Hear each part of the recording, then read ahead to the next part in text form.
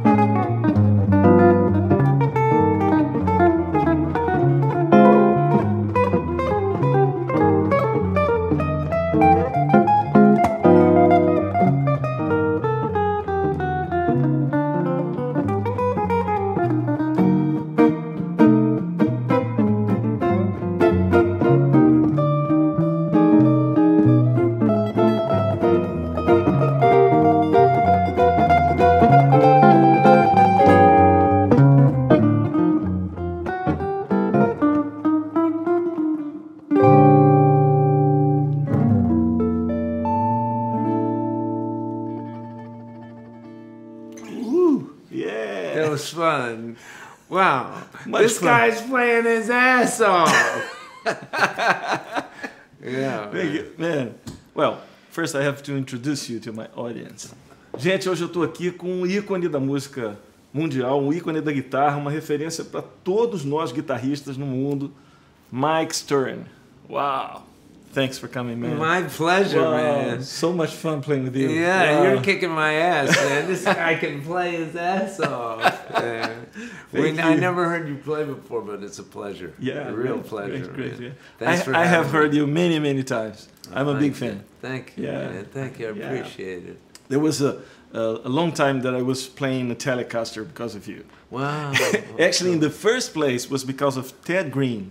Oh, Do you know yeah, Ted? Of course. Oof. I know. I didn't know him. I never met him.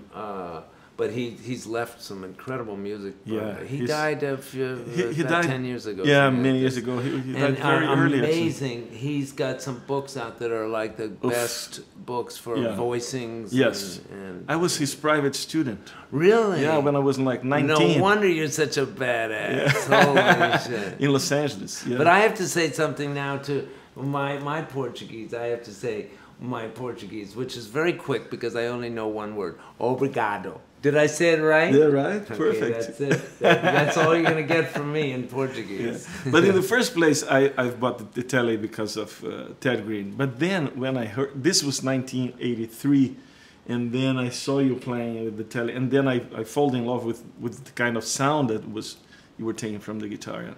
And it's really Well, this is like, I had Roy Buchanan. You know Roy Buchanan, yeah, of the course. rocker. He Yes. was more of a blues rocker, and I got his spare guitar from a guy named Danny Gatton, another incredible guitar player, absolutely amazing, from Washington, D.C., where I grew up.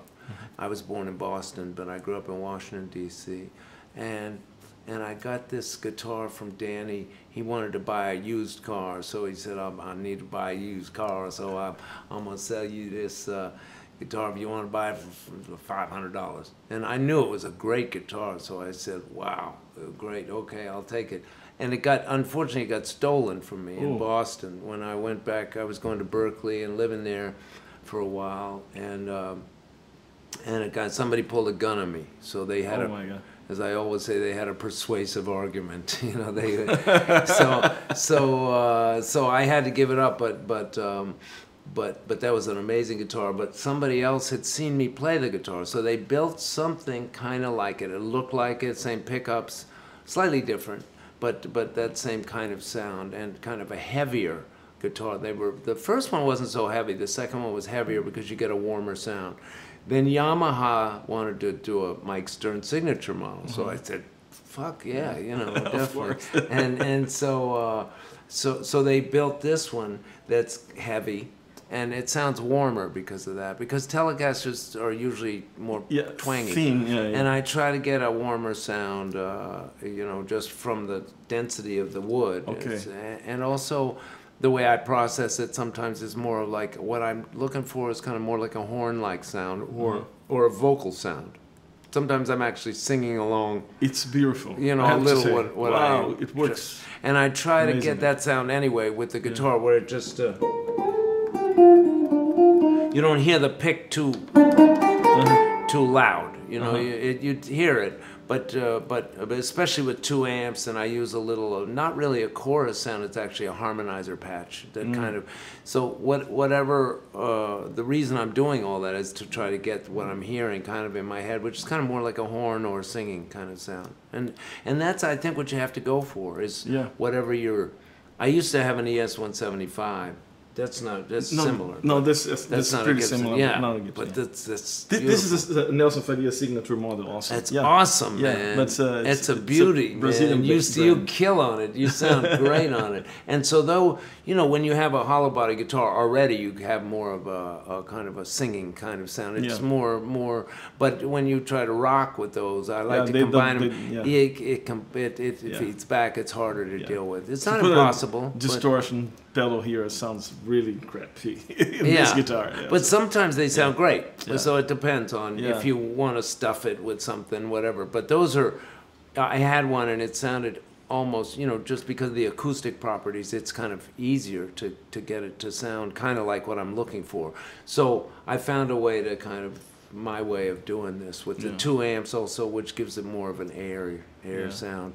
And then, I mean, with this, we're just doing 1 amp, but usually I use the 2 amps with a little of this sound. And usually you have some gear, some pedals and 2 amps. A little bit of that and too. What amazes me, actually I have to say this here, because he's plugging in directly straight to the amp, no pedals, nothing, just the cable as I do, but my sound is pretty clear sounds, just this. But you usually play with many things. Yeah. But then you plug here and you have the same sound. So the sound is in your hands. I think basically that's true with all guitar players, and I think everybody has their own voice. I really do. I think I've been lucky to record my sound with the cats, like, you know, when I was playing with Miles or those guys, you know, and to get my sound out there so people can recognize it. But I think everybody has their own sound, really. Eventually, if you record enough, or especially if you write your own songs, because I think that really helps you get your music together and your sound together. You find your own voice. Everybody has their own voice. The first album with Miles, with The Man with the Horn? No. The Man with the Horn. The Man with the Horn. And Fat Time was it was the last cut on the record, but he liked the way it came out, so it was the first cut that they used. It was the last one we recorded, but then the first cut that they used on the record. And Fat Time was my nickname. You know, so he liked the guitar solo so much because he used to call me Fat Time. Then he called the tune Fat Time. Wow, that's great. It was really quite an honor, you know. Wow. Matter of fact, he didn't say much to us at all when we first started playing. He'd been in retirement for 7 years, and he came back, and we just started jamming stuff. He wasn't sure what he wanted to do. He had an idea. He told me after we did Fat Time, we did that cut. I said, well, he said, we're going to go on the road. And I said, great, man. Wow, it's Miles, you know. I'm going to go on the road with Miles. I was all excited. How old was you then? I was about 28, 29, something like that.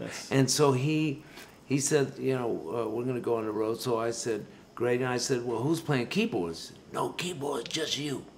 So he just wanted guitar. He wanted a lean sound. And he said, don't worry, I'll hear it.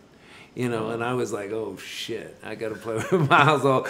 But so I should learn the chords. Yeah, exactly. And there weren't a lot of them, so there was really kind of we kind of felt our way along. Kind of that's the way Miles used to, and he used to not tell people don't do this, don't do that. Sometimes he would. He would be kind of directing in certain ways, of course, you know, because he wanted certain things, and certain things evolved in the music. But he didn't have like charts, very specific stuff, not with me, and I don't think with a lot of his stuff. It was pretty open and just a concept. And he let people have a lot of room to help him develop the concept. He wanted people to be able to do what they do.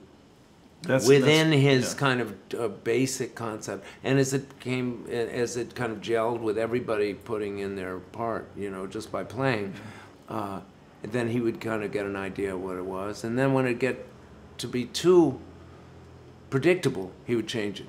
Wow. And that was kind of difficult sometimes because you start feeling comfortable. Then he'd throw you in a different place. Take you in a Sometimes. Out of your comfort zone. Yeah, I like to rock. I like to do all that stuff. I was doing that with Miles. He wanted me to do that. Yeah. He liked the fact that I was coming from bebop a lot, but he loved the fact that I had some Hendrix and some blues, and he, turn it up, motherfucker. You know, he would just want me to play loud. Turn it up, play like Hendrix. And he just meant that vibe. He didn't mean to play Hendrix licks. Of course. He just, So, And that's the way he used to say things to people. He would give them an idea, a loose idea, and then he'd want you to do it in your way. Mike, I would like to go back earlier in time, because I think, of course, this time with Miles, it's amazing, and all the work you have done is amazing. But I would like to know, in the beginning, how do you first started? I mean, what was that? So my mom was a piano player and still is a piano player. Not professional, but she plays really good. And a lot of Bach. She used to play a lot of classical music and still does, and some jazz. And so when she originally knew I wanted to do something with music because I was running around the house singing and screaming really loud, and so she figured, well, do something with that energy. So she got me piano lessons, and I really dug that, and I played piano for a little while, just a little, you know, classical stuff, but not particularly good, but I really dug it. But then all of a sudden one day I remember calling up my mom and said, I want to take guitar lessons. I want to play guitar. It was just my choice as a kid. I think I was around 11 years old. So by the time I was 12, I think I had started playing guitar and took about 3 lessons, and then I just started playing by ear for a while. I used to just play along with the records. And then... More in the rock and roll field. More diatonic music, more one key, blues, and Motown. I was growing up in Washington, D.C. There was a lot of like soul music on the radio, and I'd play along with that stuff, which I love some of those tunes still. I mean, they're great, you know, and then rock, you know, and then like the Cream, you know, or Led Zeppelin, and certainly Jimi Hendrix, and all the blues players, B.B. King and Albert King. So then I kind of got into jazz by taking. So I used to take those records and play along with them. That's how I kind of learned whatever I learned that way at that time. And then I took some jazz records of my mom's to my room. One was a Miles record, and one was, I think it was a Herbie Hancock record or something, and I tried to play along with that, and I got lost right away. The keys had changed, the melodies were more intricate. Yeah. It's not better or worse, it's just a different language. Yeah, it was just, it's like, you know, it's difficult like, to fit in immediately. Exactly. Yeah. It's like you know, you have more options. It's like Chinese versus English or something. Okay. You know, Chinese has got a lot of characters. A lot of things. So it's not better or worse. It's just a language. But it's and I loved it though. I loved the feel of the music and the fact that there were really cool, a lot of room for improvisation, and really seemed like amazing stuff. Whatever was happening. So Then I started trying to learn reading, especially on the guitar, because I didn't really read up to then. And then I went to Berkeley in Boston, and that really helped a lot. I stayed there for 3 years and studied. And then it's your jazz background coming from there. Yeah, and from there, and from playing then, and also from my records that I heard my mom play, you know, just those kind of records, you know, because she was into jazz. That was the pop music of the day. Yes. In that time, of course, when I came along, it was the Beatles still. You know, you know, when I was young, the Beatles came up, and then Hendrix, and then the Cream, and then all these other cats, and the Stones, and so. And then there was a lot of soul music and a lot of, you know, but back in the day, the pop music was of the U.S. and largely in the world was jazz. Oh yeah, totally. So, Mike, you told about this injury in your right hand, and you have just made the record that it's called Trip. It's called Trip because you know, it can mean a whole bunch of things. Yeah, can you talk about this? I fell 2 years ago. I fell. It's almost July 3rd of 2016. I fell on this construction in New York that wasn't supposed to be there. I was looking both sides of the street, and I was just walking, not really fast, but walking across the street. You don't want to take your time in New York. You get run over if you don't walk, you know. so or a bike will come. Yeah. So I'm walking normal, and I didn't see this little construction, and I tripped over it, and I couldn't stop my fall. So I tried, and then I was going faster to try to catch my body as it was going towards the other side of the street, and I fell kind of like this and broke this this kind of hit here and broke against my shoulder. This humerus bone, it's called, and it hit against the shoulder, so the top broke where it's connected. And the same thing here. Here was a clean break. Here was more difficult and very unlucky. Usually you don't get nerve damage from this, or you get it somewhere here, but I got it in my hand. So this here affects it affected your this. nerves. So now I had to get 3 different surgeries to kind of put my hand so I can, well, kind of back together so I can hold a pick, because that's about all I can do. I can't really do this so good.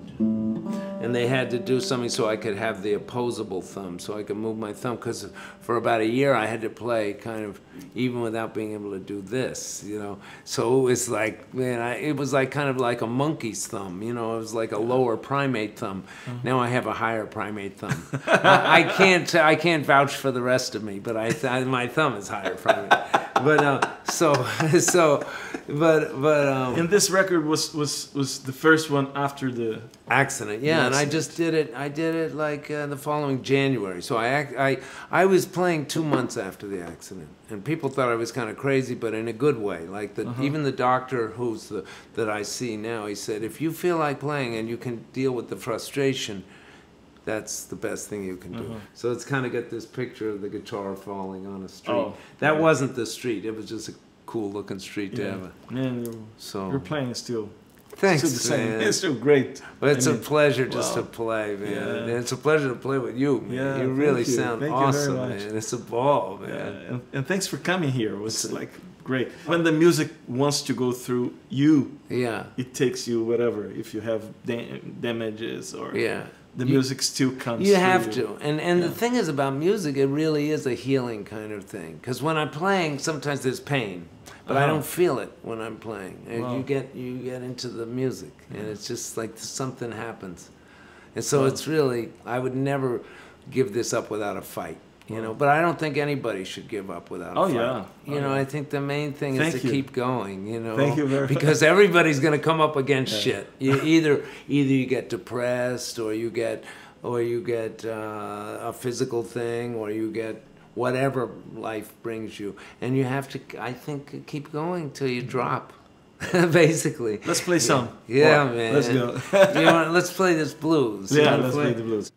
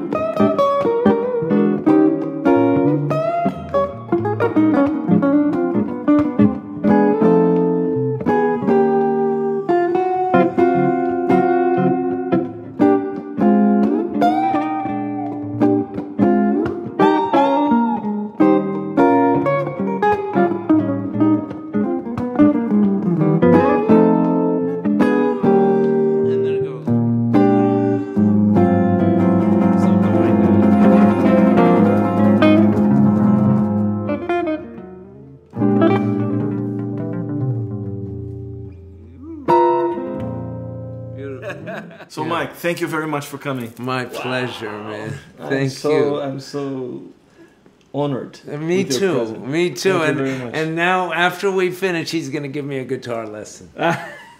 Okay. How much do you charge? Wow. Peraí, calma, não sai ainda não. Você gostou? Então é o seguinte, não esquece de se inscrever no canal, fazer um comentário, dar um like nesse vídeo. E se você gostou, mas gostou mesmo e curte mesmo esse Café Lá em Casa, passa lá no benfeitoria.com/café lá em casa e vem fazer esse café com a gente.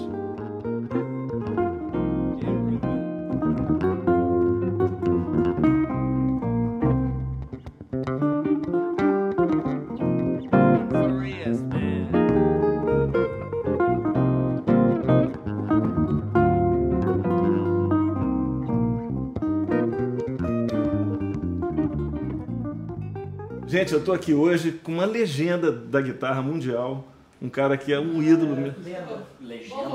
Legenda? Uma lenda. A legend. You know, I said I'm here with a legend of the guitar, the world guitar. But in Portuguese, I translated legenda, which means subtitles. Yeah, shit. Good.